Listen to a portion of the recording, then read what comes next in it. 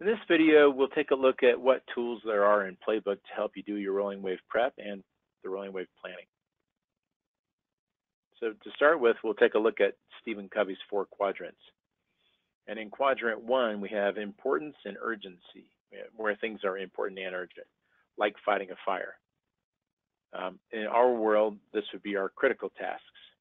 All of the tasks on the project are important. The critical ones have more urgency, because if we unnecessarily delay them, we unnecessarily delay the project. But similar to putting out a fire, we want to avoid creating any unnecessary rework on the critical path tasks. So that means we don't just hurry up and get them done, but build in errors and omissions. We want to take our time and put the fire out completely. We want to take our time and do the best we can to not create any unnecessary rework on the critical path. Also, this is where the daily huddles are. We sort of manufacture urgency. We want the huddles to be short, 15 minutes or less, to the point, create value. But we don't want them to labor on and on. Quadrant 2 is the big opportunity quadrant. This is where we build or create value. And basically, we tend to spend too little time in quadrant 2. We'd all like to have more quality time in life, to spend more time with our family, friends, etc. So this is the quadrant where things are important, but they lack urgency, like sharpening your tools or maintaining your tools. If you've ever done any chainsawing, you know that if you don't take time, invest time to sharpen your blade or to replace it every once in a while, it gets dull and the productivity drops dramatically, and you're not able to really cut much wood after a while. So car maintenance, where we have to schedule time to take the car in, get the oil changed, check the air pressure, etc., and the tires, etc. This is something we have to have some discipline around, because we don't want to end up in quadrant 1, broken down on the side of the road. Exercise, same kind of thing. There's no urgency. We have to manufacture the urgency. We schedule it in because we know it's important for us, good for our health. Our yellow tasks, the normal criticality tasks, they just don't have as much urgency, but certainly they're important. And last but not least would be planning, kind of the point of this slide. Planning rarely has urgency. Sometimes we fail a test or something happens late in the project, and we find ourselves in crisis mode, and we are trying to figure out what it is we're going to do. What's our plan forward? We get in the conference room and we go through that activity, but rarely does it get captured in the project plan. But that's one form of planning. And then there's quadrant 3, which is sort of where things aren't important, but there's a sense of urgency. So some of the phone calls and emails that you might get during the day fall into this category. So these tend to be cause interruptions, they're distractions, they break your concentration, they break your flow from focusing on the work that you're trying to get done. So you might consider turning off the notifications. If you have these notifications on and they pop up, you might consider turning those things off so that you get more concentrated focus time. And then quadrant 4 is the non-important, not urgent kind of quadrant. That's where we just relax, etc. And that's all fine. The point is quadrant 2, where we get into talking about creating value, and all these things basically require some discipline. Car maintenance, exercise, planning. There's discipline involved. And how do you create discipline? Basically, we have to find a way to create discipline. So we plan to plan, which means we're basically investing time to update the plan and to go back to planning mode rather than working on the tasks, because we believe that the payback is going to be greater than the investment of time. And the only way that we've really found successfully to implement this is to create a visible task, to create a task for each of the summary task owners every week to kind of like get in there and do your maintenance. Revisit the plan, have a look at it, do the updates. Okay. So this should be a shared task. In other words, it's not a meeting task. It's a task with multiple resources as a work task.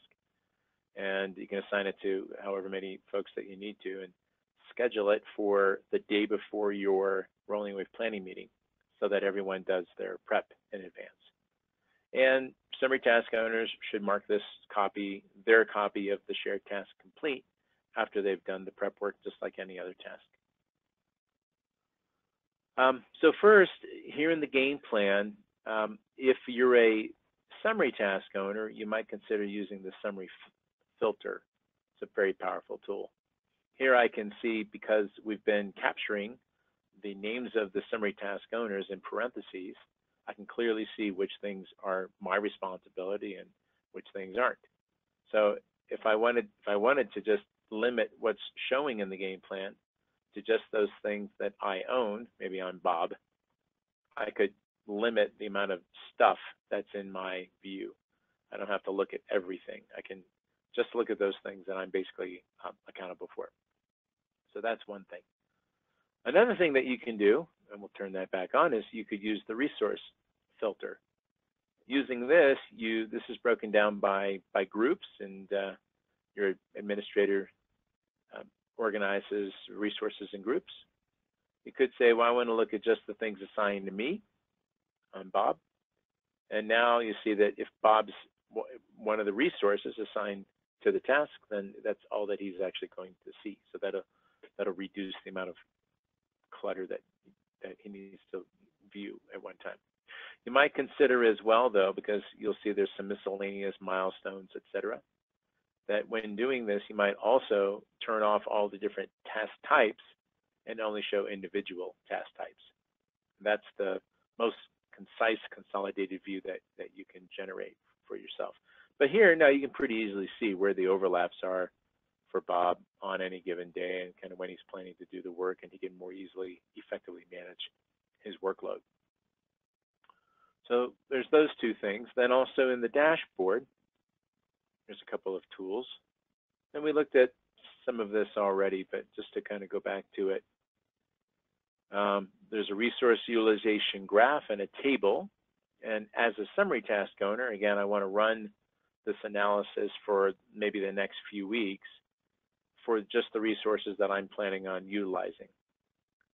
So we'll look out, let's say, beginning of next week. We'll go out approximately 4 weeks.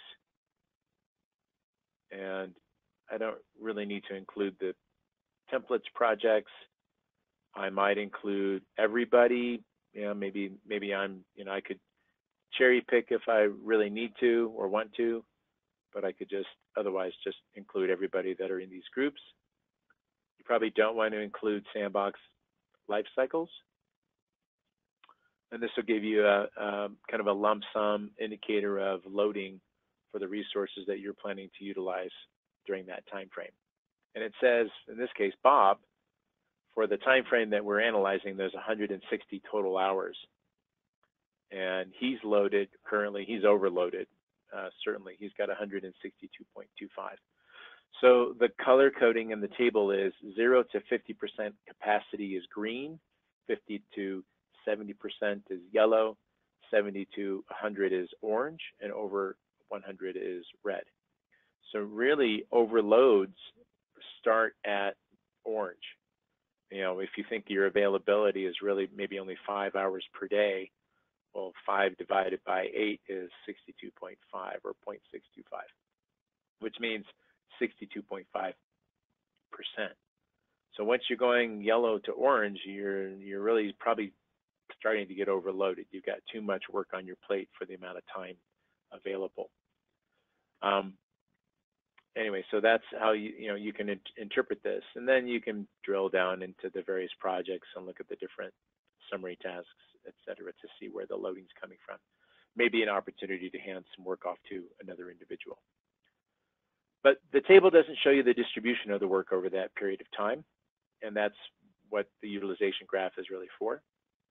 So we'll run the same basic analysis, same time frame, starting next week, going out a few weeks, or 4 weeks in this case. We'll make it an apples to apples comparison. In this case, though, I'm going to just analyze Bob since I've identified him as my most overloaded person. And when I run this analysis now, I'll see the distribution of the work. This is summing all the tasks that are assigned to Bob on different days of the week. So the 1st of October, 2nd of October, this is all planned work for him. And again, if you think your availability is about 5 hours a day, well, he's grossly overloaded this week and next week.